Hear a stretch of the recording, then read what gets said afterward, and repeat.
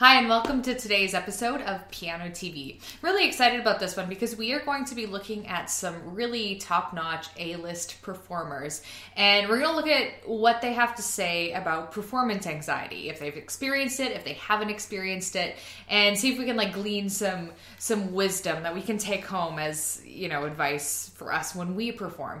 And I wanted to give you the insight of people who perform for a living as opposed to just my own ideas, because I don't perform for a living. So I thought that would be the best starting point on a discussion that I've wanted to start with you guys for quite some time. Just a good, solid introductory look at performance and performance anxiety. So before we start this video, I just want to let you know it's going to be a two-parter. So we are going to talk about 10 performers in these two series, so divide that by 2. We're going to be talking about 5 performers in today's video, and then in the next one we will discuss another 5 performers. So let's get started. Let's start this video off with Valentina Lisitsa, who is a Ukrainian-American performer born in 1973. She found fame mainly through her super popular YouTube channel, performance videos, so definitely check those out if you haven't already. Lisitsa is one of those people that exasperates me because she doesn't get performance anxiety. She would rather be performing than practicing, which she says in her own words. I like tremendously being on stage and performing for people. That's what I like. I didn't like the practicing part or the lessons part at all. Not at all. Very emphatic.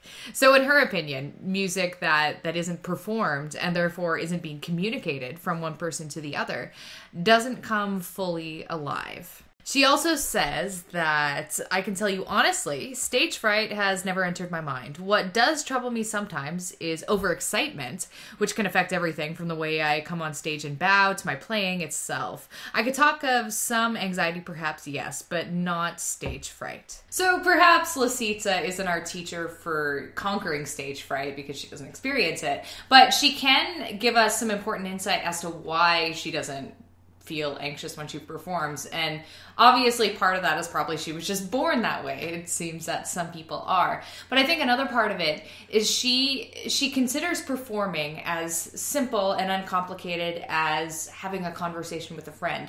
She describes it in a way where she views it as communication, and she feels as though she has something to say that you, the audience, wants to hear. Next on the list is Evgeny Kissin, another young performer who was born in 1971. So he's Israeli, Russian, British, and he originates from the Russian piano school. And like Lisitsa, Kissin was practically born to perform and doesn't really talk about having any anxiety. When he was younger, he said he spent some time composing music, but eventually he felt that he had nothing more to say with it. So instead, he became more involved in performing because he felt it was something that was a better vessel for his creative energies. When reflecting on his first performance at age 11, Kissin says, "I had such a feeling of relief. During intermission, I was impatient to return to the stage. My teacher had said that there is good nervousness and bad nervousness. If you are not prepared, that's bad nervousness. But I think I only felt excitement and pleasure." In fact, he loves performing so much that he often puts extra seats around the stage so more people can watch him play. And about that, Kissin says, "It's strange, but the more people who are there in the hall, the better I play.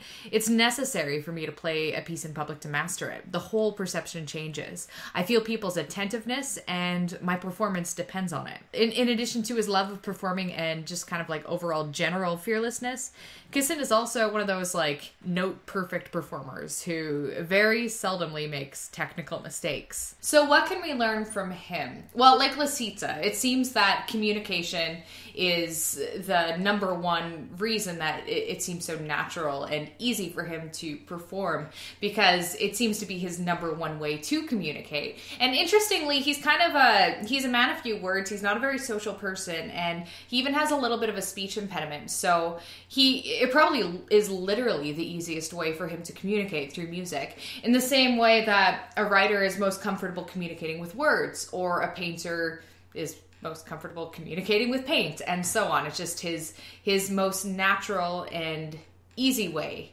to get across something from himself to you. Next up is the esteemed Arthur Rubinstein, who was a Polish-American performer living from 1887 to 1982, so good long life. His performance career spanned 8 decades. He basically played from, right up until he died. But despite having such a long performing career, he did experience significant anxiety, most notably just in the minutes leading up to a performance. So, for example, he would get anxious in the cab ride to the concert, worrying that he'd have memory lapses or that he would embarrass himself. Oftentimes what he'd do to avoid that is he would arrive at the hall right before the concert started, so he wouldn't have to spend time backstage just kind of freaking out. Rubinstein did accept his own fears. He basically called them the price he pays for his wonderful life. Rubinstein wasn't a note-perfect performer like Kissin, but he explains how that isn't the point. In response to a student's fears on hitting wrong notes while performing, he said in response that, "I have reached the age where I don't worry so much about the wrong notes, but I am very concerned about the music that comes between them." His advice for a great performance is eloquent and insightful, and even a little steamy. He says, "At every concert, I leave a lot to the moment. I must have the unexpected, the unforeseen. I want to risk, to dare. I want to be surprised by what comes out. I want to enjoy it more than the audience.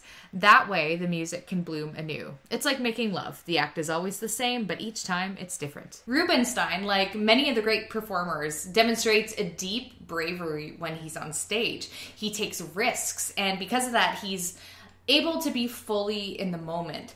So this is an extremely difficult thing to do when you're a performer, especially an amateur performer, because the tendency is to just kind of lock up within yourself when you get on that stage. I see it happen all the time. It happens to me because when we're on that stage, we're allowing ourselves to be open and vulnerable, which is super, super scary, and we fear judgment and all those things. But Rubinstein reminds us that it's okay to feel that fear, but we have to move past it. We have to move past it instead of just hiding inside of ourselves. We need to be open and be brave in order to have a truly satisfying performance experience. Next on our list is Martha Argerich, who is a supreme Argentinian performer born in 1941. So like Rubinstein, she's also suffered from performance anxiety throughout her life. And what she's kind of infamous for is canceling concerts. But I don't know that that's so much anxiety, but just more because she actually kind of hates having a long-term schedule. So I don't think it's necessarily a stage fright thing. So for example, one time when she was 17, she cut one of her fingers just so she could get out of playing a concert. But actually there were some performers on this list who actually benefited from Martha's tendency to cancel, like Kissin and Wang. She would ask them to fill in for her, and that gave them the opportunity to perform on big stages. Martha definitely dislikes solo performing, and she would much rather perform in a group, like with a concerto or chamber music. She explains it as being a lonely experience, but I think fright probably plays into it as well. She's quoted as saying that audiences are not important for me now, and they never were,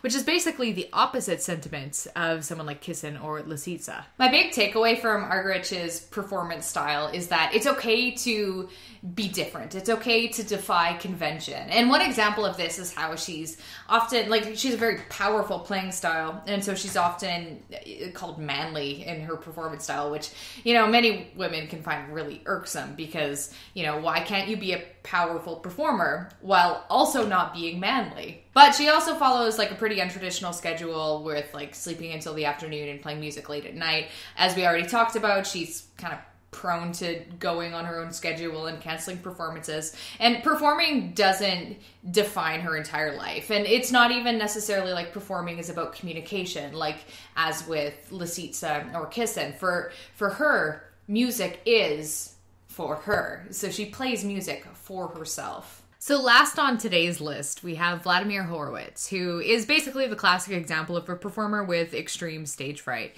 He was a Russian-American musician who lived from 1903 to 1989. Apparently, he sometimes grew so anxious about a performance that he would have to be literally pushed on stage for him to go up.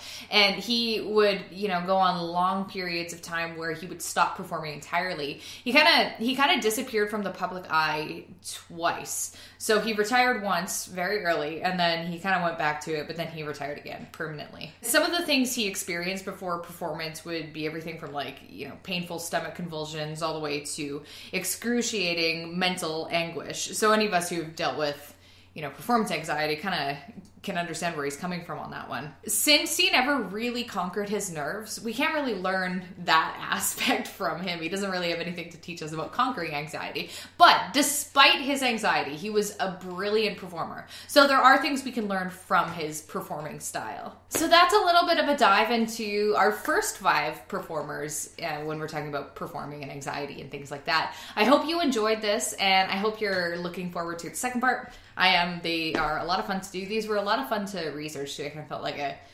journalist. I'm not a journalist. I'm probably not a very good one either. So you guys can catch up with me on social media. I exist on Facebook, Instagram, and Twitter, and also Patreon, where we do little goodies like, you know, PDFs of the blog and audio recordings, so you can like listen to these videos as a podcast and little perks like that, monthly videos, behind the scenes stuff. So if you haven't already, come check us out on Patreon. It's patreon.com/pianoTV. All right, and I will catch you guys in part 2.